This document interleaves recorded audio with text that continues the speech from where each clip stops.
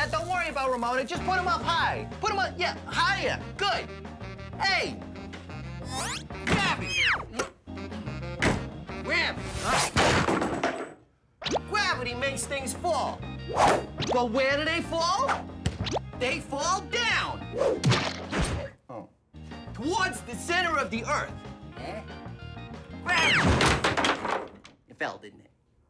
So, the Earth causes gravity, right? Well, yes. Gravity. Oh, come on. Everything that has mass has gravity. Gravity.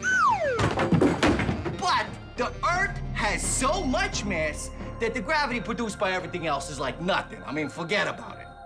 But let's say I was in space with this chicken. I would have gravity, and I could exert a gravitational force on this chicken. And if I get my angles right, I might be able to get the chicken to orbit me, like a moon. Behold, my chicken moon, huh? Gravity. But let's get serious. What causes gravity? We don't know.